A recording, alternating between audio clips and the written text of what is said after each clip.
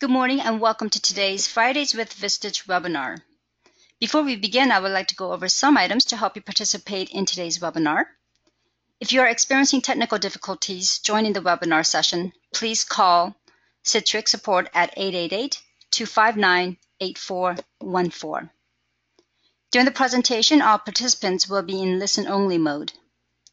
To submit a written question at any time during the event, type your questions in the Q&A panel at the bottom of the control panel and click send. I would now like to introduce the moderator for today's webinar, Dave Nelson. Welcome, members and guests, to the Fridays with Vistage webinar. I'm Dave Nelson, a 14-year Vistage member, CE676 in Pittsburgh, and your webinar host. Today, we're talking about the new multi-generational workforce. Our guest today is Jill Silman Chapman, Senior Performance Consultant with Insperity Recruiting Services. Hey, Jill, welcome to the webinar. Hey, thank you so much. I'm so happy to be here. Let me give a quick introduction. Jill she's developed a variety of business ventures in the workforce industry, partnering with clients to recruit and train staff with an emphasis on productivity and performance, something we all need. At Insperity Recruiting Services, Jill helps businesses, particularly Vistage-sized companies, small and medium-sized firms, find the best talent with the latest in recruitment strategy, talent attraction methods, and technology. Jill is committed to changing lives by connecting the right talent to the right company so that everyone succeeds. If you have questions today, we're going to take them at the end, but type them when they occur in the GoToWebinar Q&A box, and we'll answer as many as we can. So Jill, let's get rolling. Tell us about the new multi-generational workforce. Fantastic. Well, here we go. You know, no matter what your job or your industry, no matter what your generation, actually, congratulations. You're part of the biggest demographic shift the workplace has ever seen. Here's a few factoids for you. At this moment, millennials outnumber boomers in the workplace. Did you know that? The margin's slim. It's only about 3%, but it's growing rapidly. And right now, what we see most is that we have three generations, the baby boomers, Generation X, and those millennials or Generation Y, vying for influence without real consensus on work ethic or efficiency. And here's another fact for you. Age and experience no longer indicate the role. 1 in 3 employees reports to someone younger. 1 in 7 reports to someone a full decade younger. And then there's this whole new generation, Generation Z, perhaps you've heard about them. They're entering the workforce at a rate of 4.5 million each year. So in this dynamic setting, how do we actually relate with each other? Which generations work well and which ones are conflict prone? And how do these shifts impact you in particular? So that's what we're going to talk about today. Before we get going, let's put it in perspective, because sometimes people say, why do we have to talk about this? Why do we care about this? Well, generational conflict, it has a cost.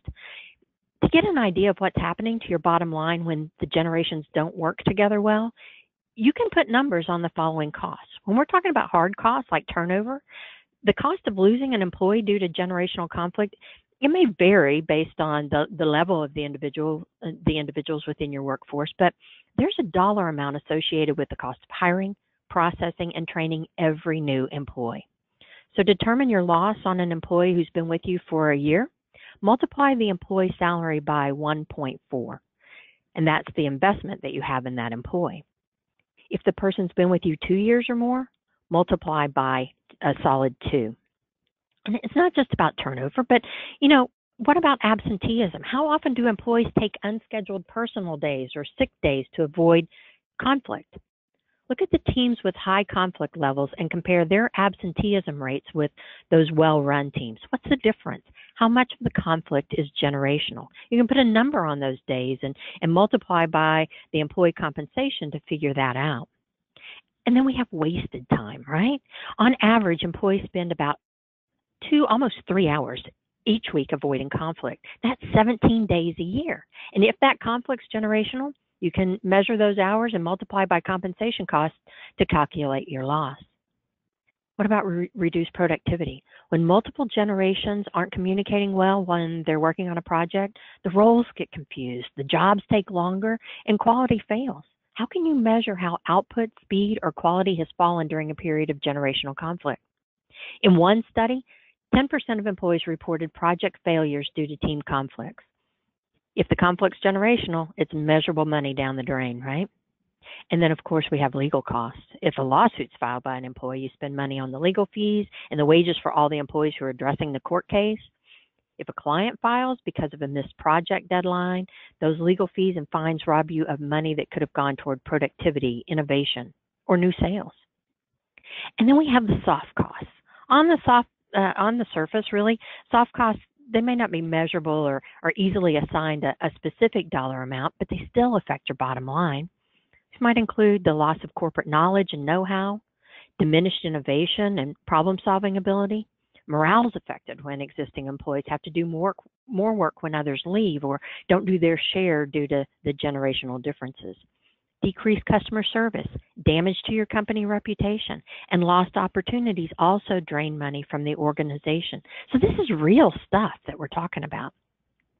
Before we move forward, I just want to help everybody to understand when I refer to the different generations, who's who, right? Well, we have the oldest group that's still in the workforce. I sometimes say there could be the CEO of the organization, or it might be that person that handed you the cart at the Walmart last night. But this generation I refer to as traditionalists or matures, typically born before 1946. And then we have the group of baby boomers that were about 1946, 1965. That's the typical accepted range for that particular generation. Gen X, small in numbers and also small in the beginning and end dates, if you will, the brackets for this particular generation. Born mostly in the 70s, 65 to about 1980 is the typical wisdom there. And then we have Generation Y. You can see on my slide that I wrote it Y, as in why do I have to do it that way? But you'll also hear this generation referred to as Generation Y, the letter that follows X, and also the millennials. They were born mostly in the 80s and into about the mid-90s. Around 95 or so, we saw the introduction of the most recent generation that's entering our workforce, and that generation is known as Generation Z. So how did they decide who's a baby boomer and who's a Gen Z? Well, what the science behind this is that they take a look at common experiences when someone is coming of age, that 8 to 13-year-old time frame typically. They look at a big moment in time, that kind of moment that you could describe in vivid detail. You know where you were, what you were doing, what mom was cooking on the stove, whatever. But those common experiences when you're coming of age, and they look in front and behind that, looking for shared values, a value system that they can assign to a particular group of people, a particular cohort. So that's how they know I'm a baby boomer and you may be a Gen X, for example. Well, why is that important? Because of the fact that all of this discovery is based on values, right? Looking for the shared values of a group of people. Well, our values are the foundations of our beliefs. And our beliefs fuel our behaviors, and it's those behaviors that come to work, right? So to put this in some frame, it's important for us to talk about. Before I move forward and talk about where do those conflicts show up at work, or what's important to each generation, let's try to define the generations if we can for just a few moments. So when I talk about the traditionalists, this is a group, you may have heard them referred to as the silent generation, but it's a group that still has faith in the nation's institutions. They had faith in their employer, they had faith in the government, they had faith in everything, and they had a real sense of duty, to wherever they pledged their allegiance, their country, their church, their workplaces. That they have great faith. They were brought up to have great faith in all of these different institutions, and made them very loyal. Loyal employees, loyal customers. If you know people out of this age group, out of this cohort group, they may even still refer to the fact that they trade with a certain brand or they trade at a certain retailer. My father falls into this category, so the make and model of the car, pretty much make and model of the car and the truck, they stay the same. It's just maybe a newer model or a newer version of that same model, I guess, because that's what they know. That's what they believe in. I'm pretty sure that my parents know that there are other people who make washers and dryers, but because I guess their first washer and dryer when they were starting out was a Maytag, that's all they ever talk about. That's all they ever look for. If it's time to replace the old washer and dryer, we're going back and buying another Maytag. They're that kind of loyal. These are the folks that worked for the gold watch at the end of their careers. Also, very heavily influenced by the military. Of course, this is a group that was very, clearly impacted by World War II, and so the way that they ran their businesses, the way that they participated in school, it's just work before play, right? Duty before pleasure. That's the kind of work ethic. You want to drive somebody crazy out of this generation, go stand by the water cooler and laugh a lot, because I'm sure they'll pace right in front of you looking at their watch saying, hey, we have work to be done. We don't do that until after we're done with our project or after we're done with our assignment. It's also a group that as a generation is very patient, because they had to wait for things. They didn't have credit like we have credit today. They might have had, credit with the grocer or something like that, but grocers all knew when the paychecks were coming in, and so they knew when they expected to be paid. So this is a group that if they wanted something, they had to save for it, right? And they grew very patient, waiting for the day that they could buy something or do something. It wasn't just instantaneous as it is today. Again, with the influence of the military, and that they pretty much rule followers, that command and control. I'll tell you what you need to know when you need to know it. Again, very, very much impacted, I guess, if you will, by the military. This is also a generation that demands quality. If we were live and I could hear your responses, I bet I could say, it's junk unless it's made in the USA, right? This is a group that demands quality. They're not going to have a lot of anything, but what they have is probably the best that they can afford. And with this group, standard options are fine. You know that car that sits in my dad's driveway? He goes and buys a car off the lot. He's not asking for a custom color or video monitors in the headrest or anything like that. Standard options are fine. If you know people out of this generation, there's a good chance that they could afford much more than their current living accommodations in many cases. But you know what? What they have is just fine for them. Keeps a roof over their head. It keeps them dry, warm, cold, whatever they need. Standard options are absolutely fine. I always make a joke about my dad, and that if he could still roll up his windows in his car, he absolutely would, because he has a screwdriver and he knows how to make that work. You start getting into all the computer chips and all that sort of thing in the new automobiles, and he can't fix that, right? So standard options with this generation are absolutely fine. Here's a fun little quiz for you, a fun poll. So if we can start the poll, what's the first thing your generation wanted to buy? Do you remember when you would think about saving up, what was the first thing that you wanted to buy? And there's no right or wrong answer, but let us know what you thought. Was it a home, a car, a company, a personal computer? And I'll just comment to folks that you should see that poll on your screen with the 4 choices Jill just highlighted. And Jill, I'll ask you to slow down just a little bit. There's so much content coming here that we'll be able to digest it a little bit better. Great. Okay. Fantastic. I think we can go ahead and stop that polling question and move on to the next one. Birthday parties in your generation, were they only for rich people, or the day that you got to pick what meal and cake you wanted? Or was it up to you to come up with a cool new theme each year for your birthday party? Did you have a jumping castle, a DJ, a caterer? Was it an all-out party? Anybody mortgage a home for your 16th birthday party?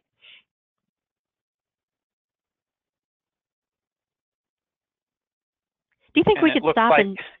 Yeah, let's just comment on the results here. It looks like let's most look at people, the results. Yeah, I was buying a car, by the way, and it looks like that's what most people were doing. And interesting answer here on the birthday party.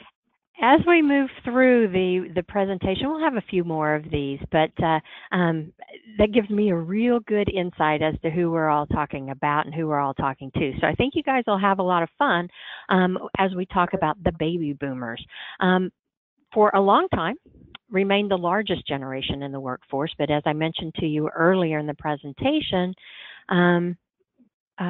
we've been superseded by the millennial generation. They've outpaced us by less than 5% right now, but they've kind of knocked us off that pedestal. Well, and I keep saying us because I'm clearly a baby boomer, my own self.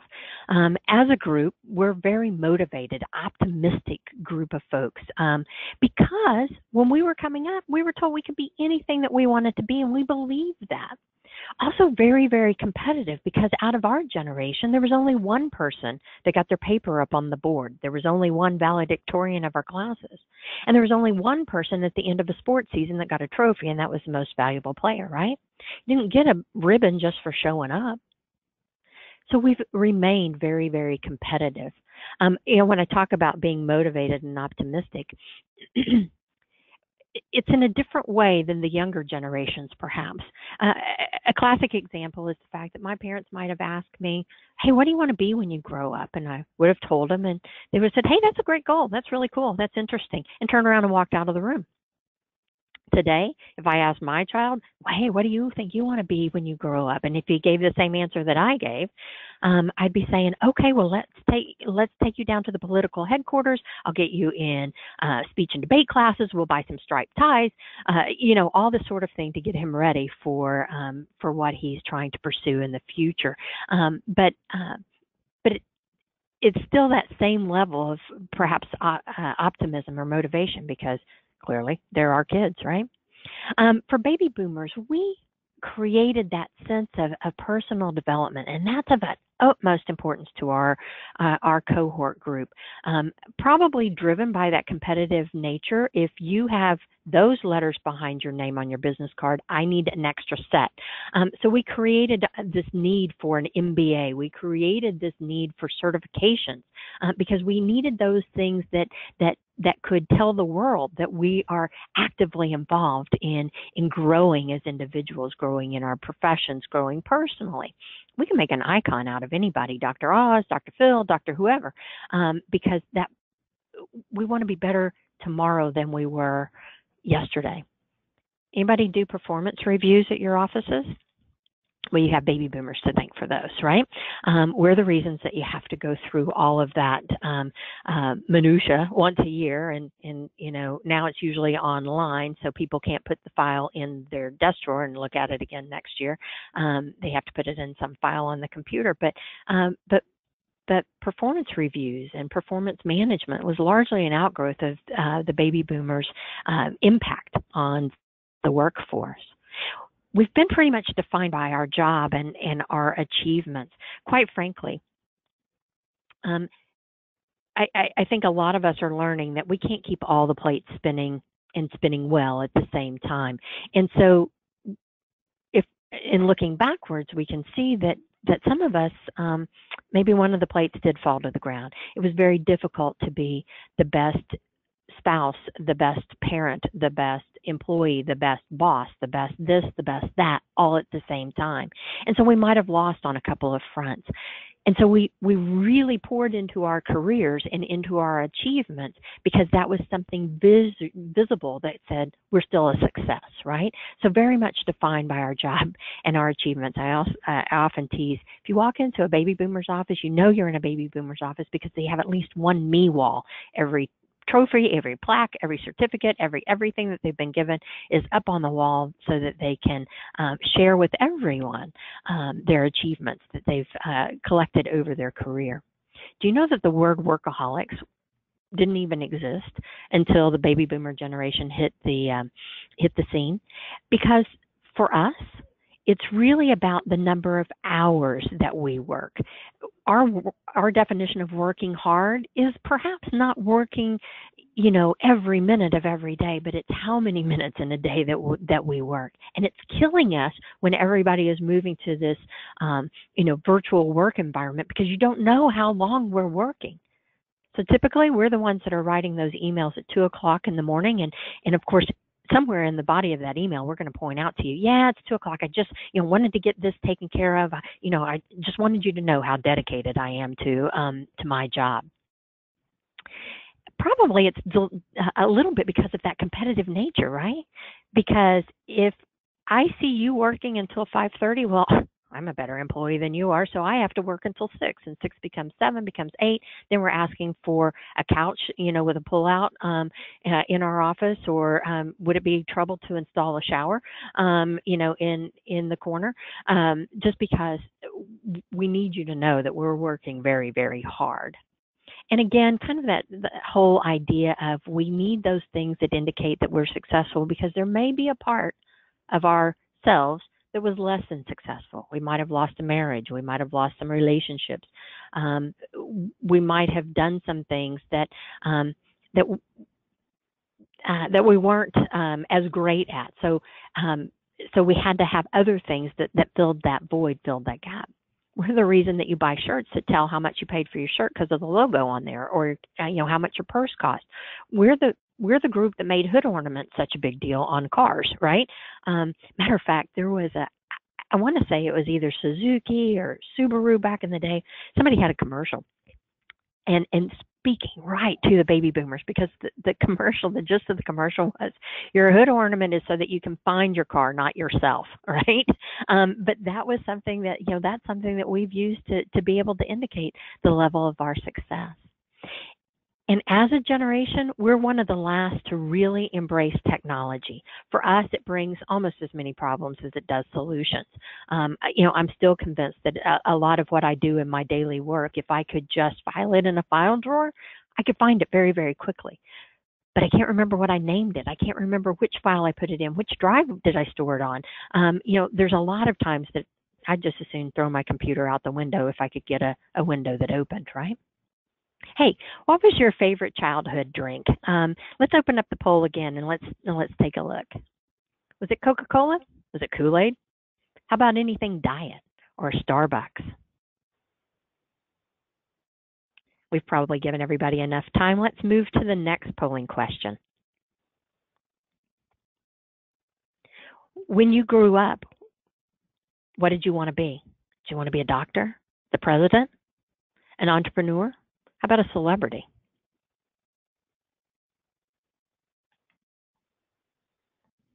Great. I'm sure you had enough time with that. Let's move on. So let's talk a little bit about Generation X. Now, when I started our presentation, I said that as a generational cohort group, this one's rather small. And I wish I could be with you where we could interact, because I'd like to know why you think it's such a small generation. But I'll tell you, it's the first generation you could take a pill not to have. And if you fall in this generational cohort group, I'm not saying your parents didn't love you, but in many cases, the parents were the baby boomers, the oldest of that generation, largely, or perhaps some traditionalists. But it was a group that was very involved in their career, very involved in seeing what they could get out of life. And I wasn't going to step off the fast track. Are you going to? No. So nobody has the time or the energy necessarily to have born a much larger generation. A couple of other things about this generation too. Came an age when the U.S. was losing on a few fronts, or appeared to be losing. So everything we were teaching this generation to put their value and their trust in just wasn't holding water, right? Couldn't believe in the economy as mom and dad were getting laid off from their jobs. Couldn't believe in Vietnam. Couldn't believe in the military because of Vietnam. Couldn't believe in the government because of Watergate. And even from a perspective, a large perspective, we were thinking, oh no, America's losing out to the Japanese from a standpoint of industry and expansion. So we created a generation that's somewhat cynical, somewhat pessimistic, somewhat not wanting to get too involved in things, right? But we also created a very self-reliant generation, because this is the first generation of what we call latchkey kids. First generation that that came home, let themselves off, got themselves off the bus, came home, made their own snack, did whatever they did until mom and dad got home from work. And so for that reason, this is a generation that really values control because they've had a lot of control from a very early age. We might have told them, take out the garbage cans, make your bed, do some chores, and they would have done those chores. But you know what? They got to pick what time they did those chores. They got off the bus at 3:30. Mom and dad didn't get home till 6. So if they were running behind the house and putting the garbage cans away at 6:25 or 5:55 or whatever, that was up to them. So they had some control about how that worked, how those chores got done. And because they had slightly absentee parents, right, they learned how to do things on their own and definitely don't want to be micromanaged. They didn't need mom and dad at home. They don't need them at work, right?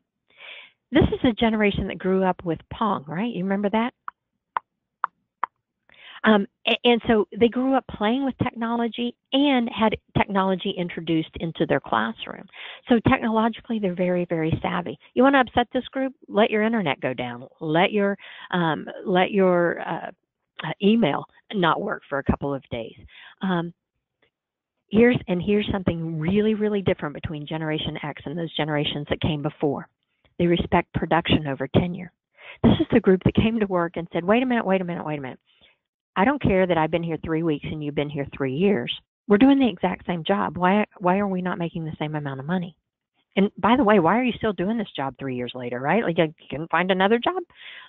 So the very first group to bring in this opinion that was counter to the way that we thought about seniority, right? Paying our dues and that sort of thing. This group was all about, if I'm doing the same thing, I expect the same wages. And began to look at a job as kind of a gig, right? They have much more of a free agent mentality. I'll do this as long as everybody's keeping up their part of the contract, right? If I say I'm going to do this, this is my deliverable to you, and you deliver back to me, we're all good. But the day that one party lets the other one down, we're out of here, right? And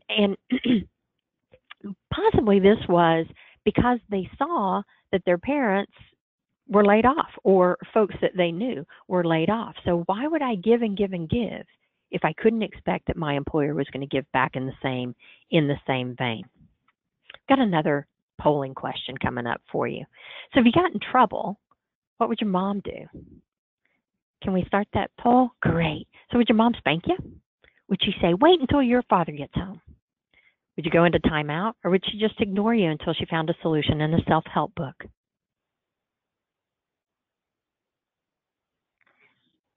I think we've had enough time with that one. Let's move ahead. So what was the worst fashion mistake of your generation? Let's open this poll. Was it double knit, bell bottoms, bangs that went all the way to Mars, or baggy low-riding pants? And Mars as in Mars the planet. When we shut this one down, let's look at the results. Let's just see where we're at. Great. We're still riding pretty true to form with the group of folks here. So that's fantastic. We'll talk a little bit more about it later. Let's go ahead and move on. Fantastic. So, whoops, moved on a little too much. So let's talk for a few minutes about that Generation Y.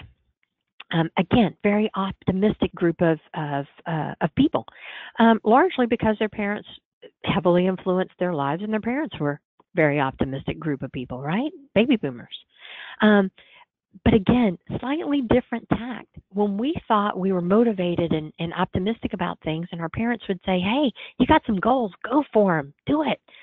Well, here, we're more inclined to say, hey, you've got some goals, let me help you get there, and take a very active role in their optimism or helping them to meet their goal. It's also a generation that grew up very, very busy, grew up with daytimers and organizers or day planners or whatever you want to call them in elementary school. They didn't just open the back door, run out the back door to go play. No, we had play dates scheduled for this group, right? And right after the play date, we were going to go to trumpet lessons. And then after that, we'll go to ballet. And then after that, we're going to go to baseball practice or whatever. So very, very highly scheduled generation. This is also a generation that grew up talking a lot about everything. You know, Mama would say, hey, you know, let's talk about things. Before you make big decisions, let's just talk about them, okay? Before you make this decision or that decision, let's just talk for a few minutes. And by the way, we're going to put you on this prescription. And so when you get to school, I need you to tell your teacher about this. I need you to tell the nurse about this. So you're on this ADD medicine, and it's okay. It's truly okay, but let's just tell people about this. There's a fantastic story from this particular cohort group that was in my own experience. And one day I was walking down the hall of my office, and I had some staff that were kind of in a bullpen area, if you will. And at one point, one of my employees slammed her hand down on the desk and said, I forgot my Prozac again today. Well, my jaw hit the floor, and I stopped dead in my tracks going, oh my goodness, I would never want my supervisors to know that I needed drugs to get through a day. But for her, that was no big deal. Isn't everybody on Prozac? Like, you're not on that? That's weird, because I thought almost everybody was. But they lack that discretion because we've had them sharing for so long. And sharing on social media just exacerbates that, right? They tell you what they had for dinner. They tell you where they're going. They tell you who they're with, what they're thinking. So a generation that likes to share a lot. And sometimes in earlier generations' viewpoints lack a little discretion. This is also a generation that communicates with text, or IMing is something that you might see at your office. So very quick responses back and forth, but relying on text, not emails, not phone calls, but text to communicate with each other. Very collaborative. This probably grew out of their experiences in school, in that they worked on teams, right? Teams for everything. I know when my son came home from school, I knew somebody in his class could add 2 plus 2. I wasn't sure it was him, but he would very often bring these papers home that had DIT written on the top of it, which meant done in team. So with that collaborative, getting everybody's input and everybody's ideas before moving forward. This is a generation that has a real drive to be discovered, to be recognized. You've probably read news stories about, what links some of these folks will go to get likes on their social media posts, for example, but really want to be discovered, a la Kim Kardashian, not necessarily for having any great skill or experience, but just for their opinion or for their celebrity. And as a group, it's a group that wants to make an impact. Now, I'm not saying that the generations that came before didn't also have this sort of an idea, but it has become very much part of their DNA with this particular generation. Now, I think what they think is having an impact, whether it's, well, I clicked on that website and it donated, rice to somebody, or I bought these shoes and that took care of some other kids and that sort of thing. But having an impact is going to be important to this particular generation. And we see that start to show up at work. Let's quickly look at another one of our polls here. So, brothers and sisters in your generation, what was that like? Did they play with you? Help you do your chores? Were they fun until you became a teen? You only see them about once a year because you're so busy. And which brothers and sisters are you talking about? My step ones or my real ones? Let's take a look at those results. Okay. So maybe I can get a little better picture of which group within a cohort group that we might be talking about.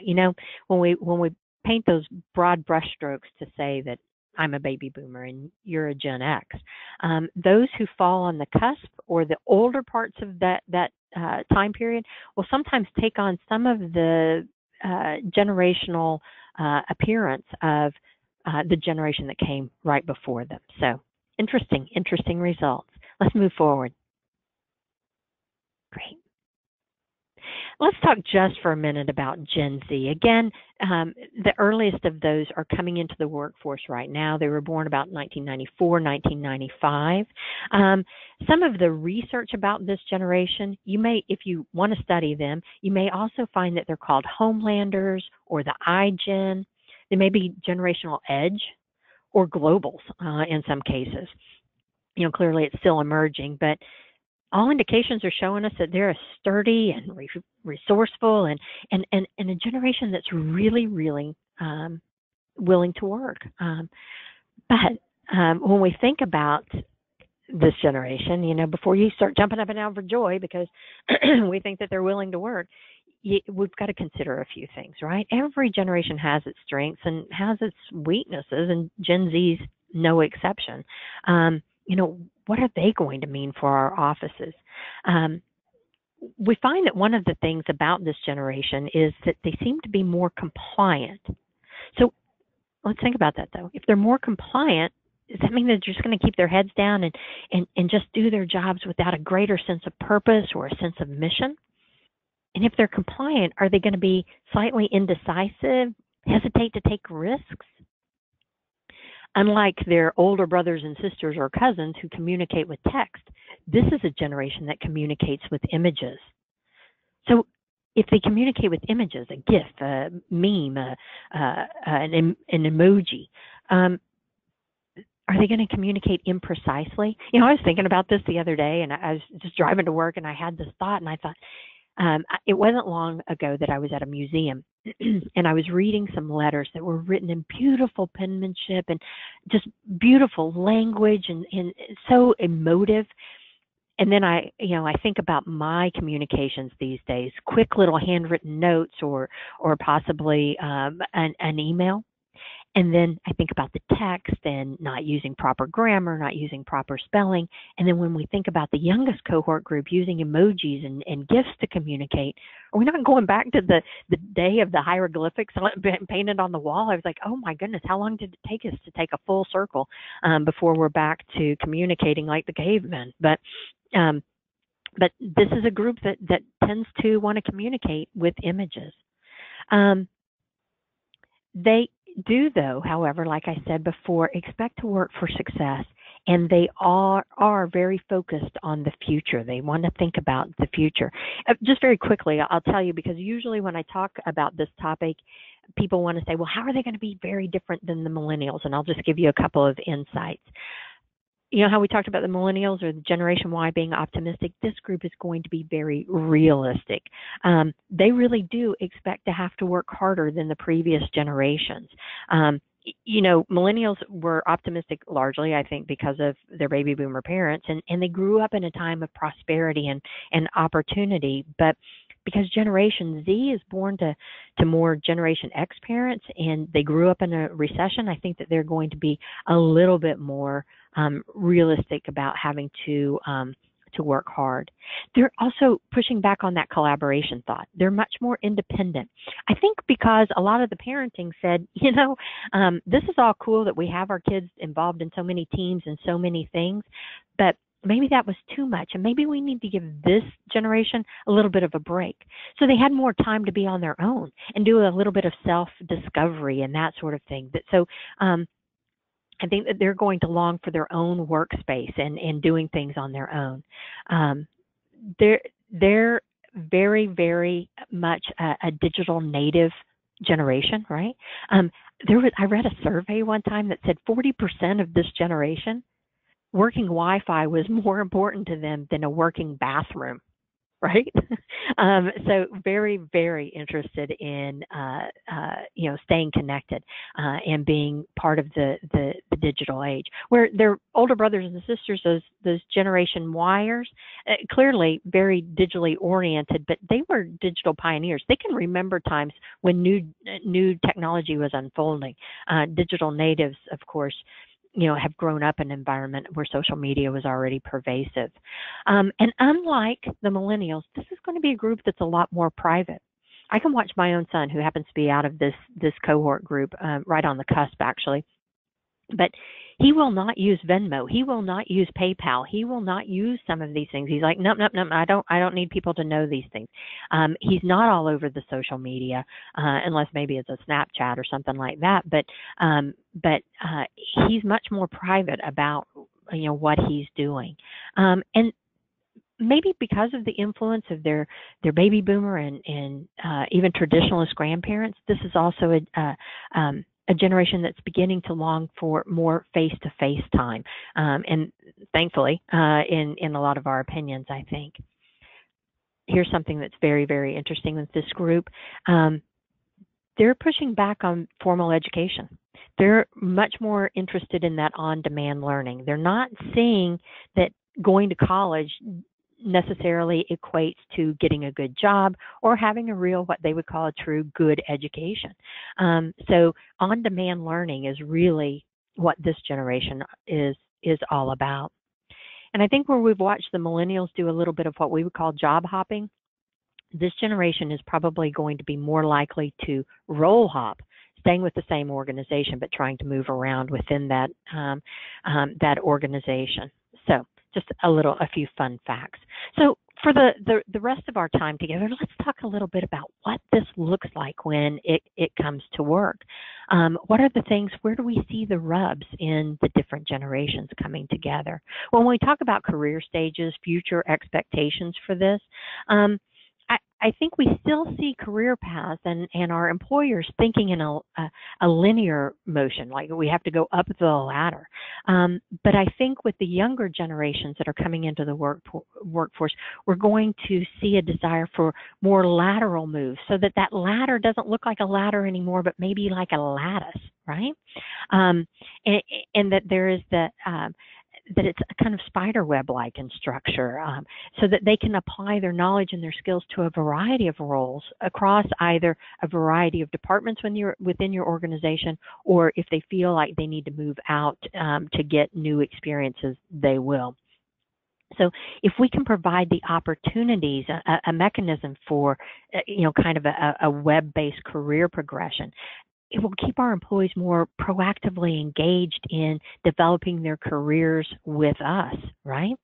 The traditionalists, they're all about building a legacy, so they're probably trying to wrap that up right now. Baby boomers, we're all about our careers, right? But I think that this is a cohort group that you're going to watch make the most changes. I think we've determined that we can't keep all the plates spinning, and so there may be a general desire to work less, leveraging our flexible work arrangements, or moving into a different area of our business as we try to kind of limit what we're doing so that we can move on to the next phase. But Xers, Yers, they expect to have 3 completely different careers in their lifetimes. I'm not talking about different jobs. I'm talking about different careers, being an accountant, then being a brain surgeon, and then being an interior designer, like that. And so because they understand this, there is a feeling that they might need to move to different organizations, even move to different industries or different sectors more quickly than those who came before them. When I talk a lot about these different generations, the millennials, those Gen Yers and boomers are surprisingly similar a lot of times, except around the ideas of technology. Very often millennials will answer surveys just like a boomer. Matter of fact, they co-opt the boomer responses about 35% of the time. They sometimes, in some cases, will even choose boomer-centric answers more often than their own. And as boomers, we're saying yes to their mindset. We're kind of liking some of the things that they might be bringing to the table. However, when technology comes into it, that's where you watch the breakdown between these different generations. Tech is where it might go wrong. The boomers, we just don't send the number of texts, or we don't participate in social media like our younger cohort groups. Really, I think we could say it's defined around the way that we talk, right? For us as boomers, it's maybe face-to-face. We'd love to be on the phone. We'd love to pick up the phone and talk to you. but email's good and text sometimes, but we don't think that that's talking, right? If we've talked to you, we've been talking to you in person or on the phone, and we feel like we can get a lot more out of that level of communication. But when we talk to the millennials about talking, they're like, yeah, okay, if the stakes are high face to face, yeah, we can see how that's good. But texting works really well most of the time, right? Email too, but if you want a face to face or a phone call with me about everything, I think you're micromanaging, or you really don't know how to use technology, right? So how this shows up at work is it create a lot of confusion, right? I'm trying to call you, you're not answering my voicemails, or you're not picking up, and so how on earth are we going to be able to communicate? And while I'm trying to leave you a voicemail, you're texting me. I'm not looking at my cell phone during the workday. So how are we sending these messages back and forth? And some of the solutions might be that you just lay some groundwork that says, if we're going to talk about mundane, everyday things, yeah, IM me or send me an email. But if you're not going to come to work, I want you to call me so I can hear you coughing, and I want to hear how sick you really, really are. And by all means, if you're going to quit, you actually need to come in. We need to have that conversation face to face, right?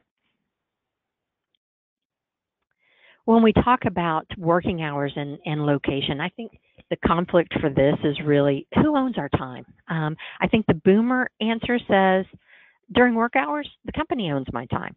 But the millennials and the generations under the boomers, they're going to say, I'm really happy to work hard as long as I have a sense of owning my own time.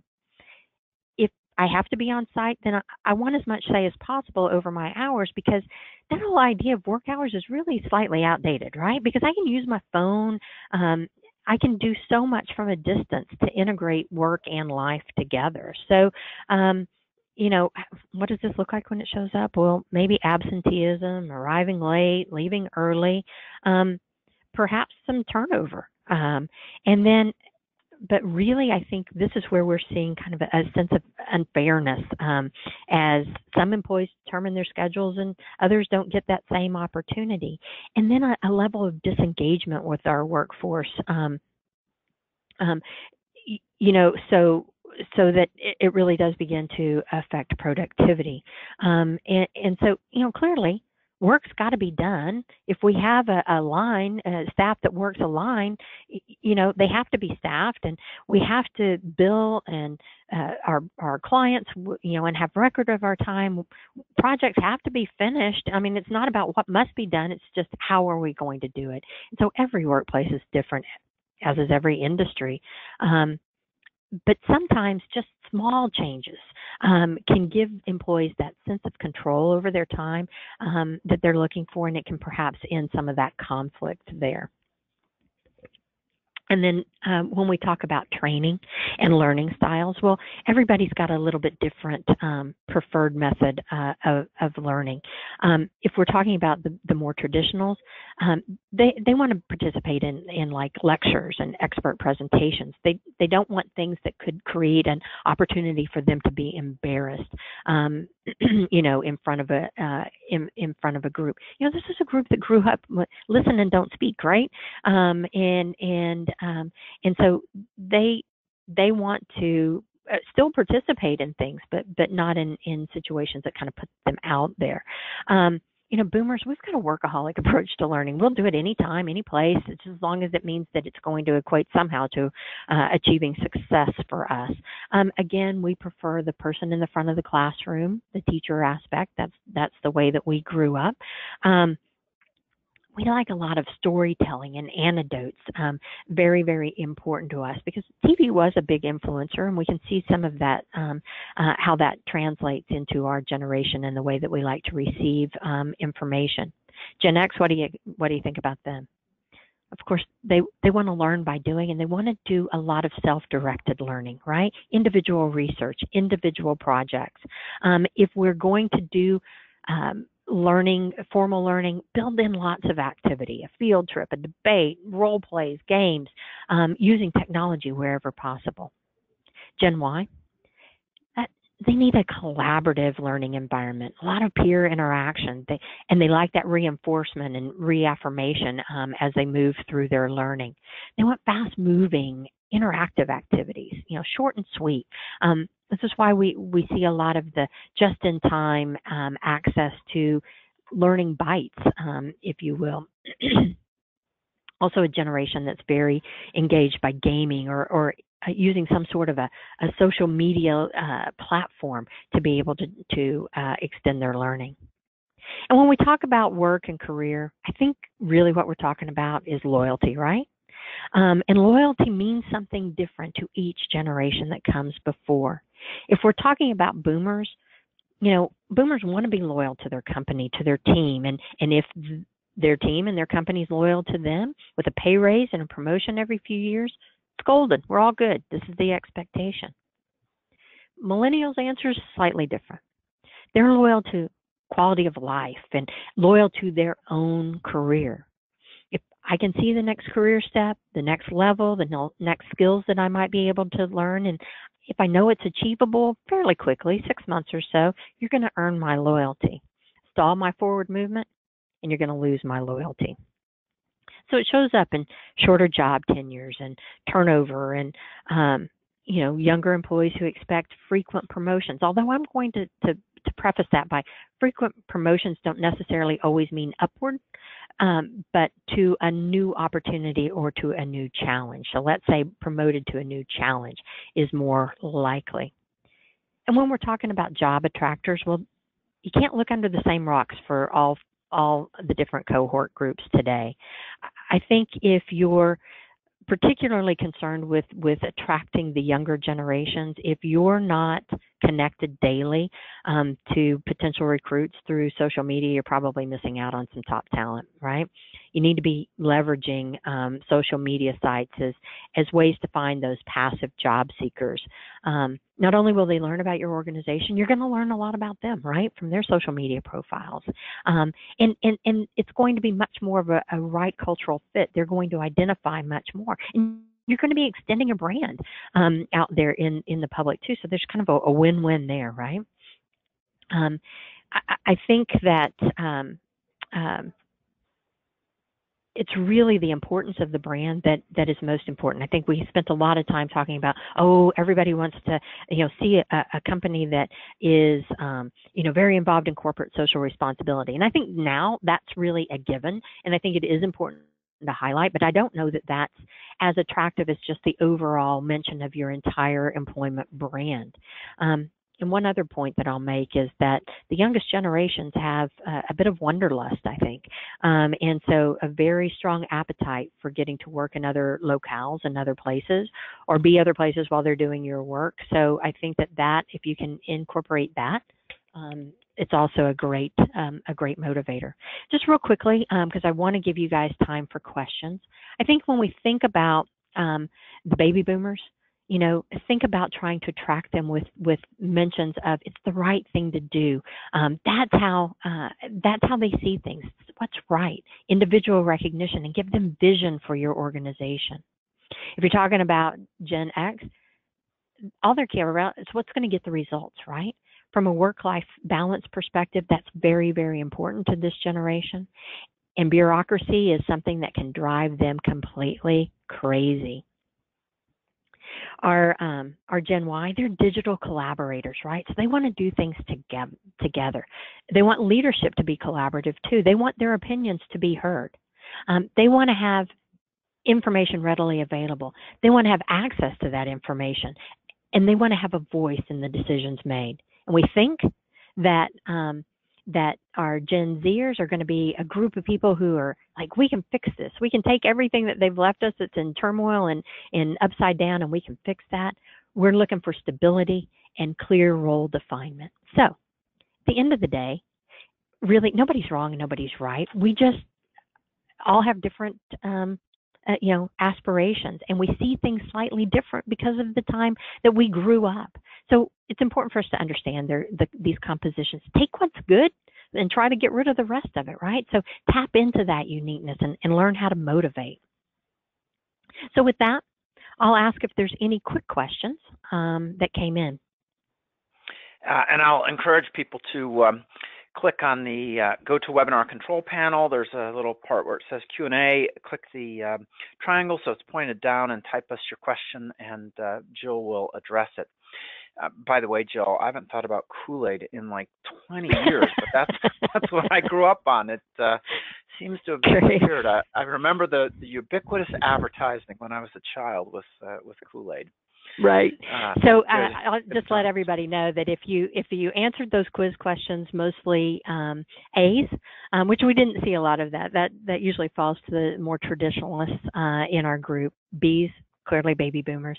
C's, Gen X, and D's, Gen Y. All right, that's a good key. So question that came in, and I'm sure a lot of people share the same frustration. You can just hear it in the question.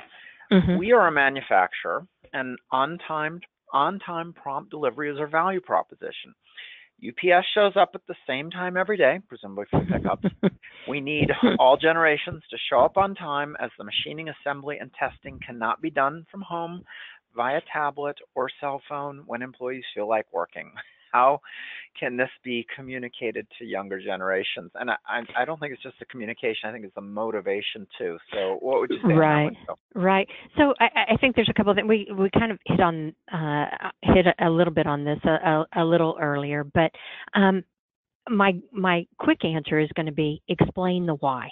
Now, clearly, if you're hired to be a UPS delivery person, you know your job is to deliver the packages, and so, and they very much drill into those people. This is why it has to be on time. If it's not on time, there's going to be extra expenses involved in that sort of thing.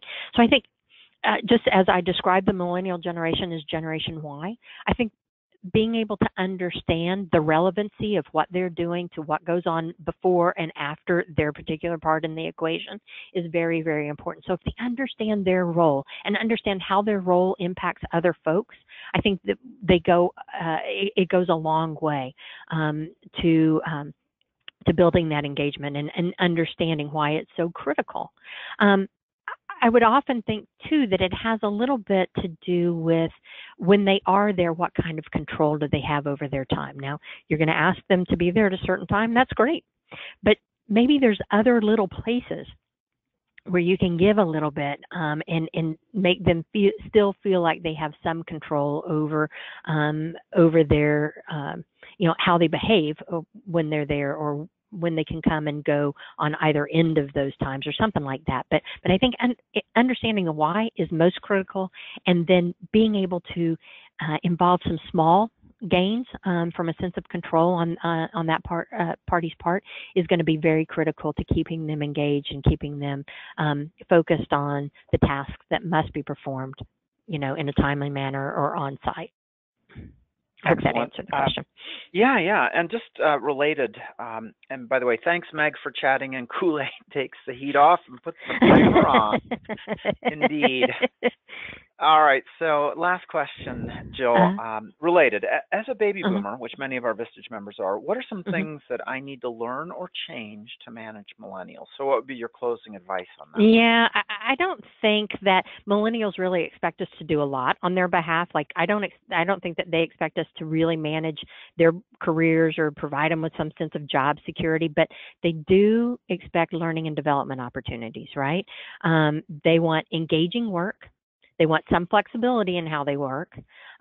So if you can provide those sorts of things, just learning more about them and what they need is going to go a long way with that group. But I don't think that they expect that we're going to completely change the way we do everything. But I do think that they expect us to step up with development opportunities and flexibility in how they work, where they work, and when they work, as well as keeping the work engaging, keeping them relevant to what's going on with the business. Excellent. Well, with that, we'll have to wrap it up as we're at the top of the hour. Jill, thanks so much for joining us on the Friday's webinar today. Hey, no problem. And you see my contact information. If you had questions that you didn't get a chance to share, I'm happy to answer those offline as well. Excellent. And for those who might be listening in the audio-only domain in the future, Jill.Chapman, Chapman, @Insperity.com will get you there. So also a reminder, you can always access and share past recordings of these Fridays with Vistage webinars and the slides at vistage.com/webinars. And we've got 3 great webinars coming up in August. So on Friday the 4th, we're going to be talking about attracting and retaining talent, how benefits programs can provide a competitive edge. On Friday the 11th, we're going to talk about how to conduct a talent and culture gap analysis.